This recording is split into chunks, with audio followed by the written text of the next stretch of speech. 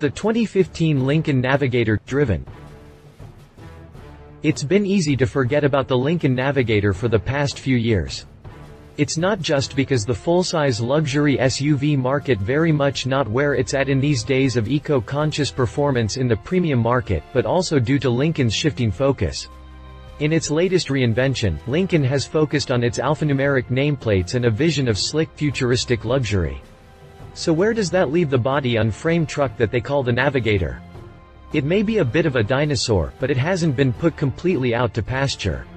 Lincoln's last vehicle without an MK badge receives a comprehensive update for 2015, and soldiers into the future with updated interior and exterior styling and a new engine. I spent a week with the new Navigator.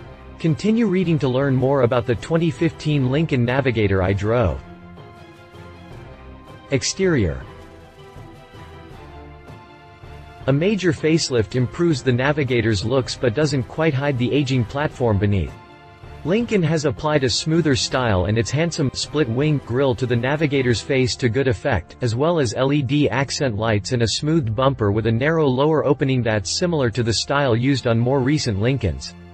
At the rear, the bumper is smoothly wrapped into the lines of the body, the big chrome battering ram of yore is gone. The standard receiver hitch hides neatly behind a handsome cover. The Navigator is available with power running boards, both to keep mud off of your pants cuffs and to aid shorter passengers upon entry. The 20-inch wheels are standard. The greenhouse, big blocky mirrors and stance remain a dead giveaway that competitors like the Cadillac Escalade and Mercedes GL Class are riding on newer chassis, however. Then again, the Navigator's truck frame makes it possible for Lincoln to offer regular and long wheelbase versions, which the Mercedes and Infiniti QX80 can't match. Interior.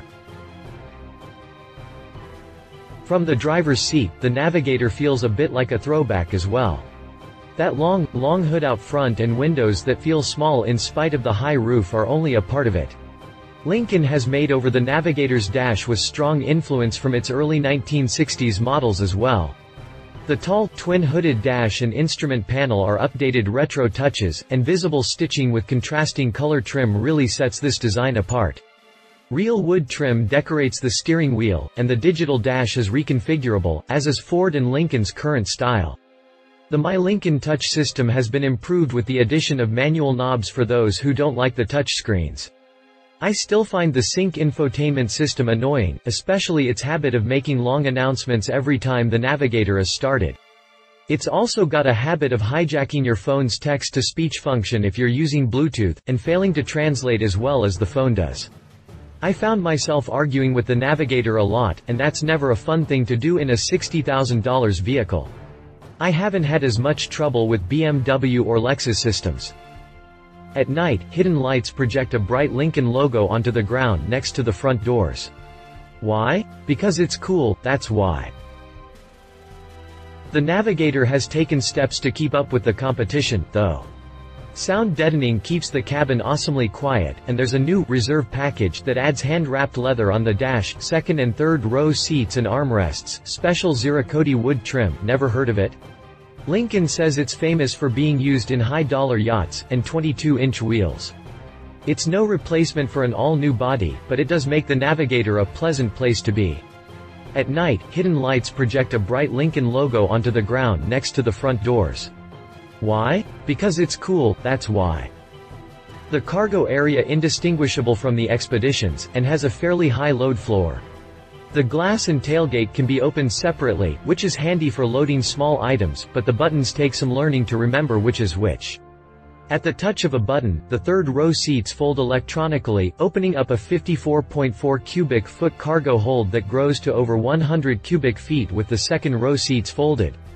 The extended wheelbase Navigator will swallow over 128 cubic feet of your stuff.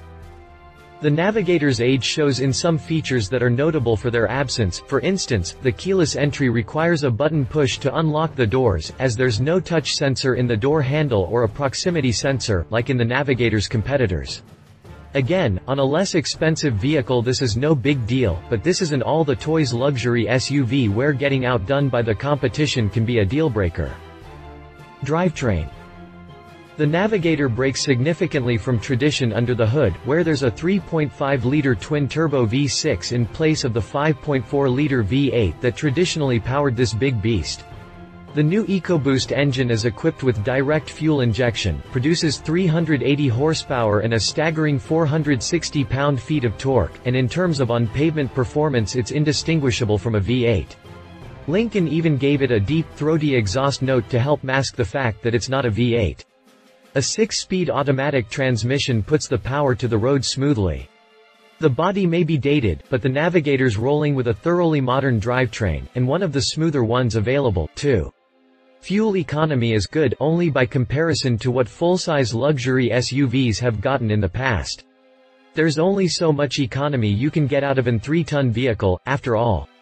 During my week with the Navigator, driving normally, average fuel economy came in at about 18 mpg, which is exactly what the EPA says the combined economy should be. That said, buyers who are seriously concerned about fuel economy aren't shopping in this class. The Navigator's rolling with a thoroughly modern drivetrain, and one of the smoother ones available, too. The idea is to provide real truck capability with maximum luxury. The Navigator's 9,000-pound towing capacity is evidence of this. One solid advantage that the Navigator has over the competition from Mercedes and Lexus is that it's a serious truck underneath. I hooked the Navigator up to a trailer and used it to fetch a 100-year-old piano. This big luxabarge barely noticed the encumbrance. Trailer brake controls and a tow-haul mode are standard equipment. Four-wheel drive Navigators feature hill descent control, not because Lincoln expects someone to take these things off-road, but because it's already available on the Expedition anyway. Lincoln has done about as much as it possibly can with the suspension. When it was introduced in 1997, the Navigator rode on the same live axle suspension as the Expedition, with the addition of load-leveling air shocks. Things have changed a lot since then. The Nevomat self-leveling rear end is still there as an option, but the latest iteration features an independent rear end and a fully active suspension. Called Lincoln Drive Control, the Navigator's suspension's continuous damping control changes to react to road conditions. Drivers can select normal, sport and comfort modes, though I didn't notice much difference between them. Apart from being quieter and slightly less apt to waddle, the road feel isn't all that different from that of the Ford Expedition, with which the frame is shared. Cutting edge or not, the Navigator is a big, comfortable freeway cruiser that's happy to eat up miles. The Navigator rolls with an unperturbed sort of gravitas that's very relaxing, and serves as a reminder that with its strong frame underneath, this SUV has inherited everything that was good about the classic, yacht-sized American luxury car. Even at 80 miles per hour, the Navigator doesn't feel rushed.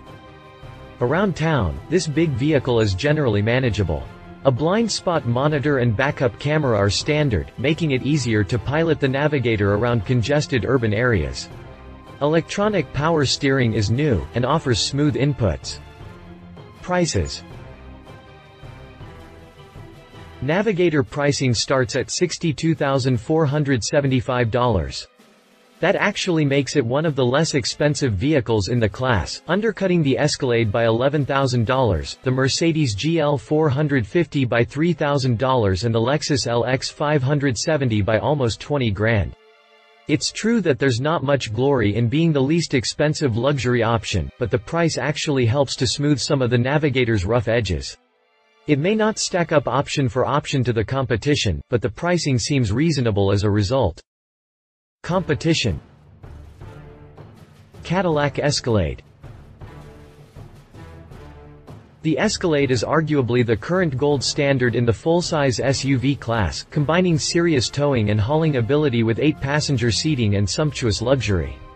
The latest Escalade is less obviously badge-engineered compared to the Chevrolet Tahoe and GMC Yukon than in years past. It provides a genuine, something special feel and hides its work truck roots well. Read our full review here. Mercedes GL Class. Mercedes' biggest luxury SUV is less iconic but much more comfortable and domesticated than the boxy G-Class it was originally intended to replace and has never managed to outshine.